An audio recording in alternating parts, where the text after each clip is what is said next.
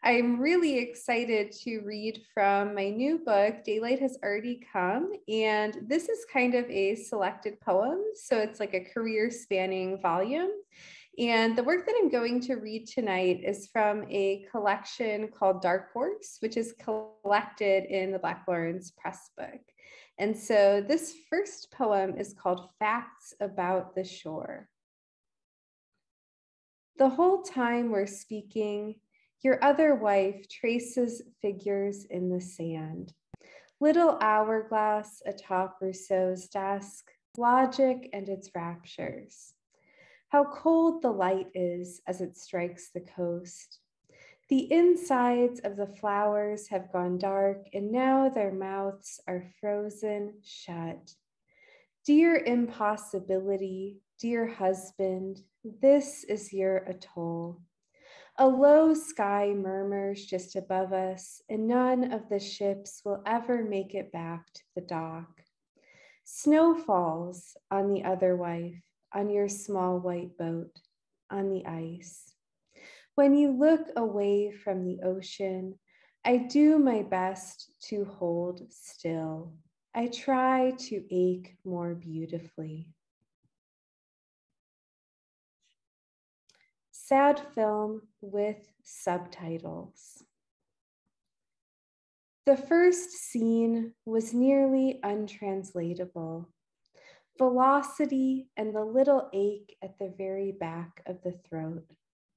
Were we seeing a design in the narrative when all that was really there was the hand on the waist, the movement of a white dress in the middle distance? And for once they traveled to a country that spoke another language entirely, without so much as a miniature dictionary to lessen the shock, to lose that thread the moment the wind picks up, to no longer be able to trace the progress of an idea or the line that reason makes in the hot white sand, was to somehow always be on holiday. Still, they both had to wonder what the gatekeeper thought of them. Their mouths that empty, not even a cough to break the silence.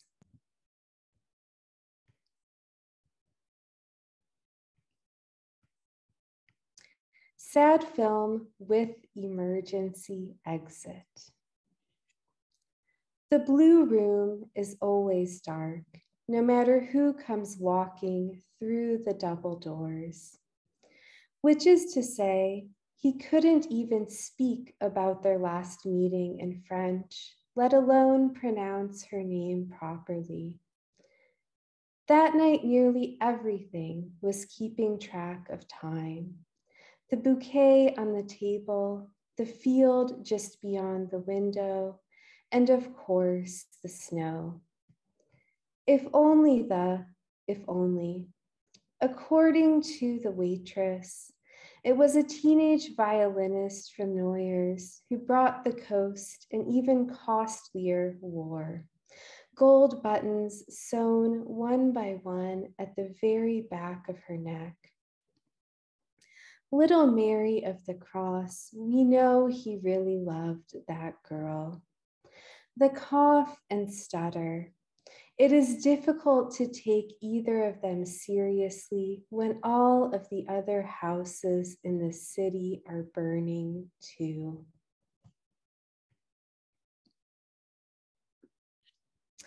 And so this next piece is called The Tears of Things. I thought you'd never ask about the flowers. You see, the gatekeeper's ardor has begun to fade. I trace sweetheart letters you've sent by post, count little stitches on the sleeve of a shirt. This is how I sharpen the needle. Then you cut the thread. Now the leave-taking, the carte de visite. You're always cruelest when I arrive with gifts. So what do you like better, my dress or its shadow? What do you like better, the velvet box or the nothing inside?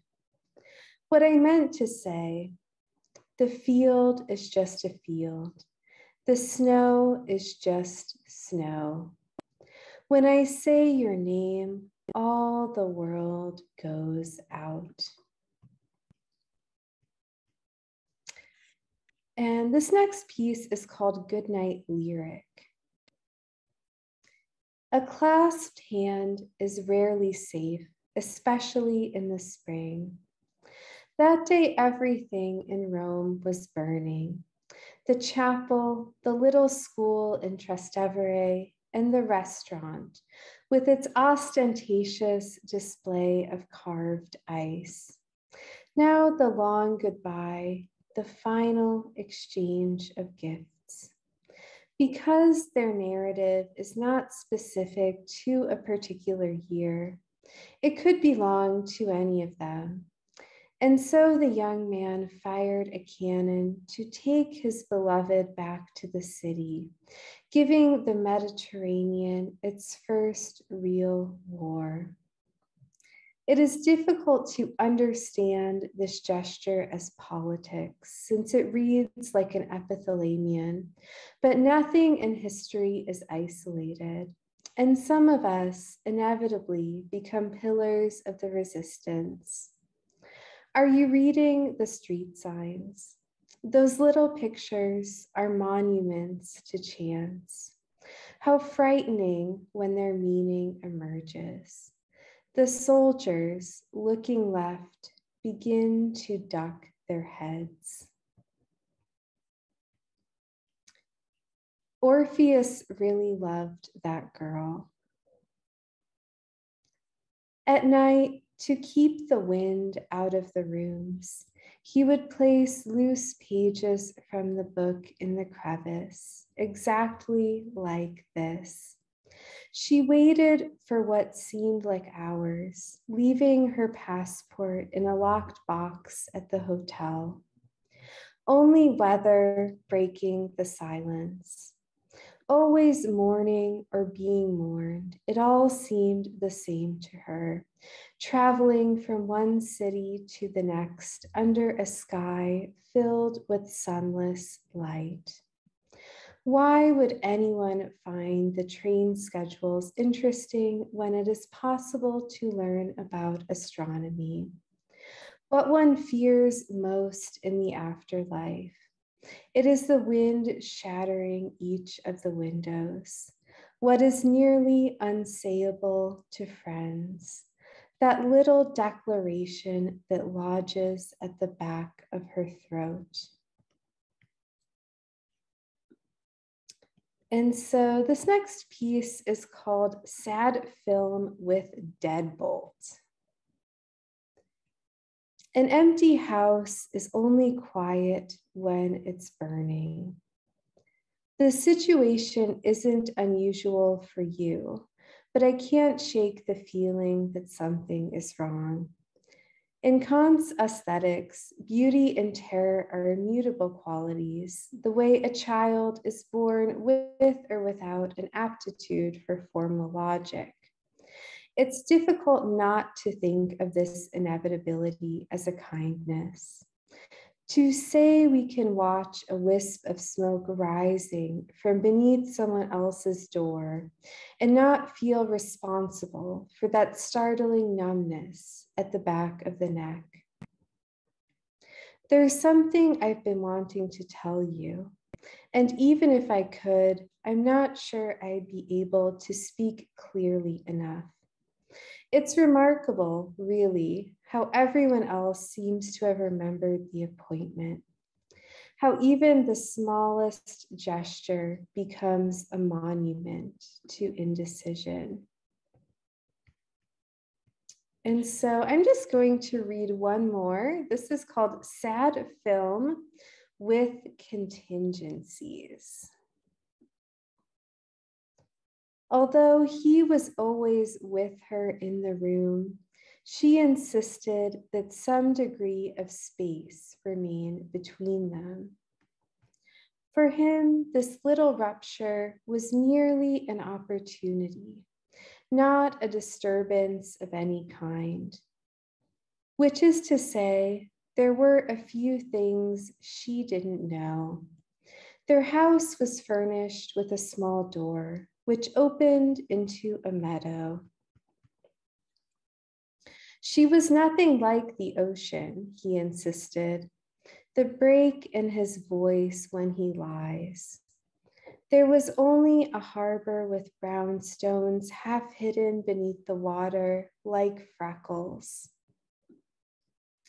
The danger of any open space is that it will instill a desire for proximity. The camera moving through the window and up into the rafters. She holds the cup and saucer in her hand. The sound of glass splintering, then a long shot of the house. What comes first, the beautiful girl or the loaded gun? Some questions aren't really questions. She agrees after a few weeks that more space is needed than just the room, with its cracked table and display of family photographs. He unlocks the gate. Thank you so much.